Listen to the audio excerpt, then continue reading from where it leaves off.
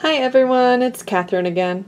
I've been soldering away and I thought I'd give you a quick update on how I'm doing with my typewriter to keyboard project. So the first step for this was to solder in all of these shift registers to the bottom of the board that they gave me.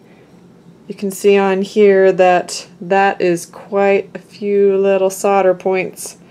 So that took just a little while to get all those ready, and then the next step was to start soldering all of these little metal pieces so that they'll touch the key when the key types down. So you can see I've marked on here where the keys are, and then I just solder one of these metal sticks per key. And on here you can see how these are really tight and nice, and then this one is a little wobbly. So I'm going to put a little extra piece of solder on the back of it in order to tighten that up. And then for the rest of this, I'm just going to finish putting these little pieces on. Then I just have to finish prepping the board that I'll have to solder on components to this board here that'll control it.